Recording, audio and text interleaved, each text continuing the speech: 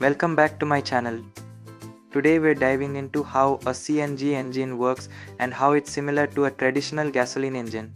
CNG, or compressed natural gas, is gaining popularity as a cleaner fuel alternative. Understanding its operation can help us appreciate its benefits. Let's start with the basics. Both CNG and gasoline engines operate on a 4-stroke cycle. This includes intake, compression, power and exhaust. Let's break it down.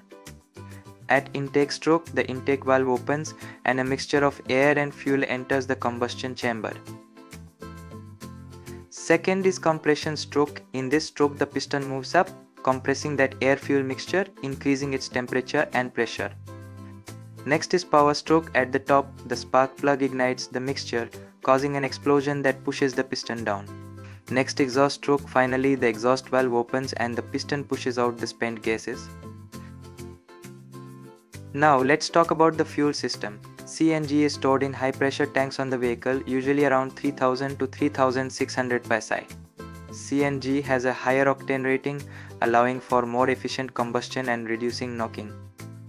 The explosion from the ignition drives the piston down, turning the crankshaft just like in gasoline engines. Engine management systems are often tuned to optimize performance with CNG. One of the significant benefits of CNG is its cleaner air, its cleaner emissions. CNG produces fewer pollutants, like carbon monoxide and hydrocarbons compared to gasoline.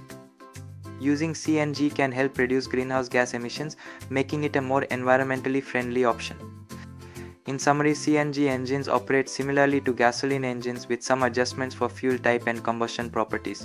If you found this video helpful, please like, share, and subscribe for more content on engines and alternative fuels. Let me know in the comments if you have any questions or topics you'd like to see next.